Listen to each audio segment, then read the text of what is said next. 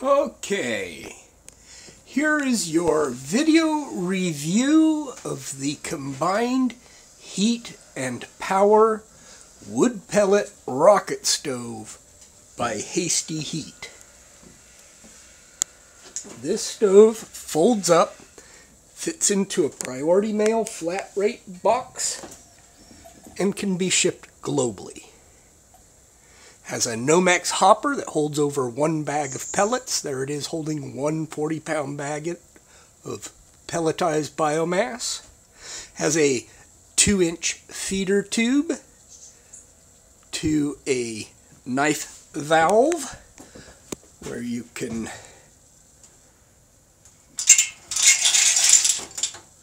let the pellets feed through.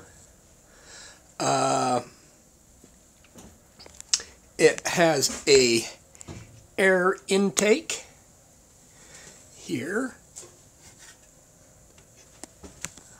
There you go, there's a good view of it. So you can open that to let the air in.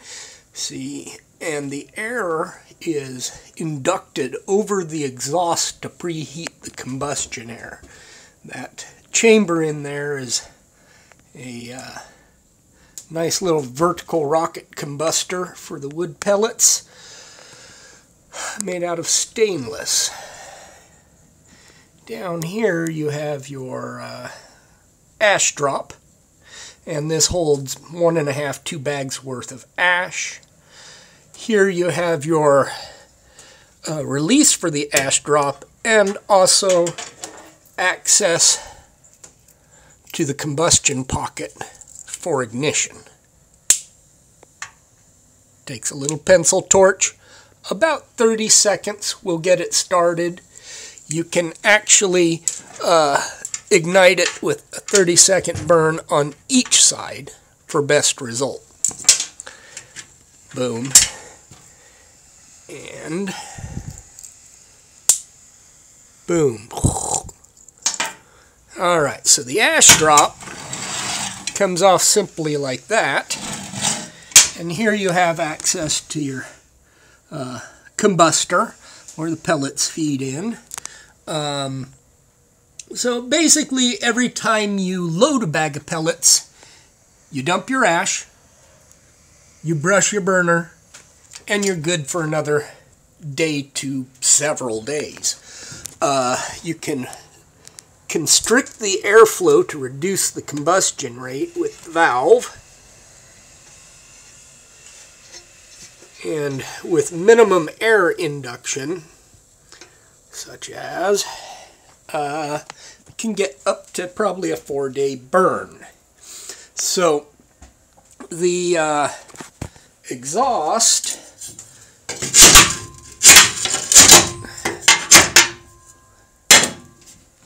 side of it all has these removable cleanouts for periodic inspection and cleaning. The flow through this thing, of course, is the pellets come down, get burned, the exhaust goes up through the center tube, superheating the induction air, makes this turn, gives you about 600 to 700 degree hot plate area here, comes along, makes this turn, this turn, this turn, over and out to the chimney you provide. Now it just takes a standard 3-inch chimney. We recommend a 3 to 4-inch chimney 6 foot above this plane to provide enough draft induction to actuate the system. Also, those same removable caps for clean out here, so the whole stove, if mounted to the wall or whatever, can be serviced. Now, the Nomex pellet hopper here is just what it includes. It fits in the bag, but actually most ideally for less than portable use, this, like, you know, if it was installed in a fairly permanent yurt or sailboat or RV, tiny house, whatever, you could build a cabinet that you could dump your pellets into, and then just tie in the feeder tube as you provide. It should have a little bit more angle than that. we only have so much room here in the shop to display this. All right, now going on, that's the burner part of it. And right here you can get 3-gallon pot of water to a boil with a lid, no problem. There's room for 3 pots.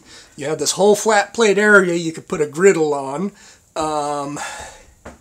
That's all great. Oh yeah, and then we get to notice the design. Not only does it fit in the tuck into itself and fit into the priority mail flat rate box, but it has a lot of this flat plate surface area. And what this allows for is magic like this. What we're developing here to go with this stove is a high-density thermocouple or Peltier junction liquid-cooled system that can snap to these sides, pulling off the heat. In the process, it heats the water, circulates to your header tank, so you got hot showers and dishes and all that. And the bigger the difference in temperature from the hot side, where this is touching here, to the cold side, where the water comes in there, the more electricity these generate. So the more hot showers you take, the more electricity it generates. To go with that, we have sourced these wonderful little DC brushless centrifugal circulator pumps. The nice thing about the brushless DC centrifugal is there's very little but 2 little bearings or whatever in there, liquid plain bearings. It rides on a cushion of water and nothing touches. There's no brushes. Those have an extremely long lifespan. What else can we say about it? Maybe I should fold it up and let you guys see its parts pile. Get back far enough to get you a good view. That is the Combined Heat and Power Wood Pellet Rocket Stove by Hasty Heat. It burns any tabletized biomass, algae, switchgrass, wood pulp, you know, anything you can compress into this wonderful 21st century coal. Right there, that's fabulous stuff. You can turn your lawn into your winter heat supply, and now it can also generate power for your lights and communication, thanks to hastyheat.com. Alright. Here we're going to go over what's in the box of the CHP Wood Pellet Rocket Stove by Hasty Heat. In this priority mailbox measuring 1 foot by 1 foot by 2 foot by 3 inches, we fit this rocket stove. Burns any biomass wood pellets, tabulated algae, corn, stuff like that. We can go over the parts here. Of course, you got in the back here, we got the legs.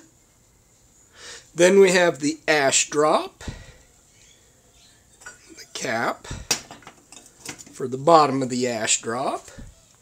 The ash drop holds a bag and a half, 2 bags of ash.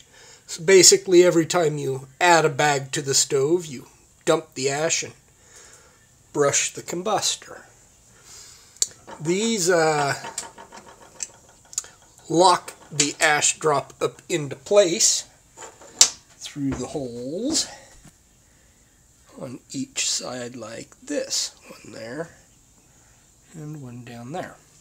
Those are also your ignition ports for a pencil torch to ignite the pellets and kick the system on. Alright, we have some 2-inch aluminum slinky, the over 1 bag capacity Nomex soft hopper. We have the tube feeder to the combustion pocket with its pellet knife valve for shutting off the fuel flow or letting the fuel flow through. Keys and mounts and fancy little cut area here nicely. Clink. And attaches right there. Then we have the end caps. I drilled a hole in that one to see the flame. Put it right here. You can see the flame come up around the corner. It's like an upside down wooden Roman candle. Here we have the heat exchanger that bolts to that. And so after we get our clean and complete combustion in this column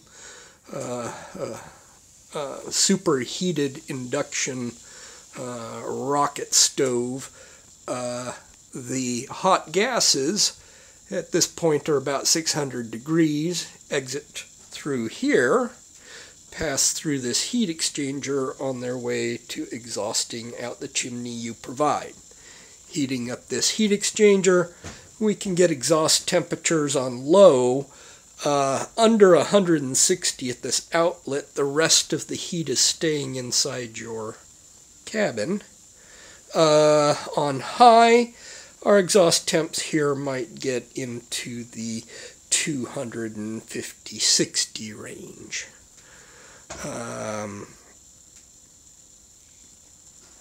So we could talk about the combustor, because that's really the fun part.